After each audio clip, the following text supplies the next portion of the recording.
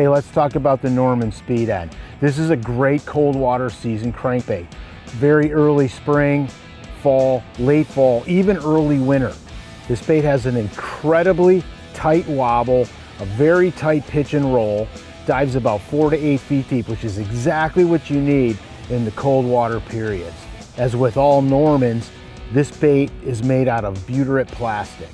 It's a soft plastic, so it offers a dull thud sound from the rattle chamber. This resonates extremely well in the bass's lateral line, gives them the ability to hone right in on that bait when they attack it. You can fish this bait anywhere you fish a lipless rattle bait or a square bill. It works perfectly. Rocks, wood, man-made structure, doesn't matter. I'm insanely impressed with this bait. It really fishes well. Norman Speed End.